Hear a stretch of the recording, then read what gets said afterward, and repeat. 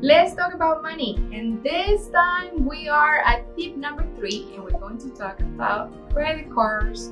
You know, it's sad what I'm going to say, but in the US, 80% of the people are in serious debt, and we don't want you to be one of those people, right? So we need to get organized with our credit cards.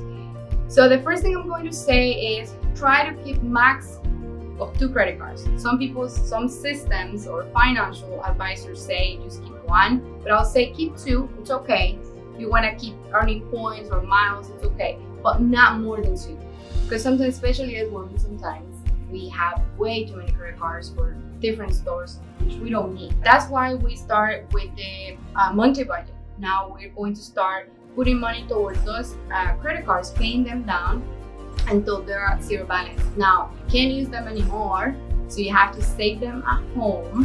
And if you can't control yourself, I will say that this isn't just cut the car off, because you will be saving a lot of money. Because the thing is that when we use a credit card, we don't think about it. We just slide the credit card and we're not really thinking about how much we're spending.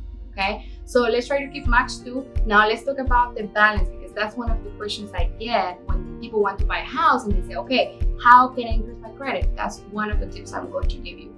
Keep your balances at max 30%. Okay, now try not to get credit cards above $5,000, because what happens if you get 10,000, 20,000, you're probably gonna max it out. So try to keep it 5,000. If 5,000 is too much, then lower it to 2,500, whatever's comfortable for you.